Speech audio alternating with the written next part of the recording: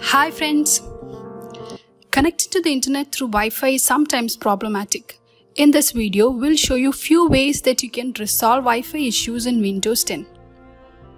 The first thing to do is check the symptoms, starting with icons.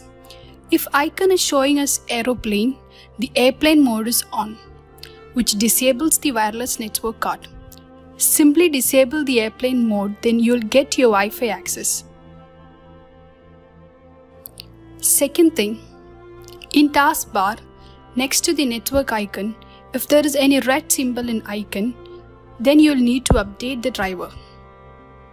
To do this, in the device manager, expand network adapters, then you will see your Wi-Fi network adapter.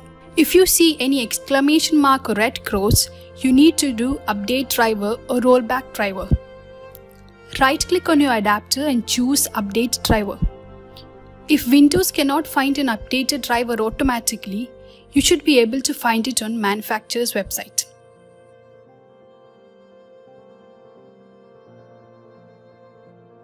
Another thing you can do is to go to Settings,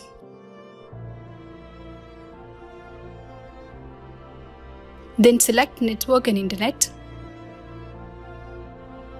On the sidebar, you will see available network connections you have. You can expand each to investigate more. On the status, click on the network troubleshooter. It will start detecting any problems and fix it automatically. If necessary, it will provide instructions and details. Hope this video was useful. If it is, just comment it. Thank you for watching the video. For more videos, please subscribe to our channel.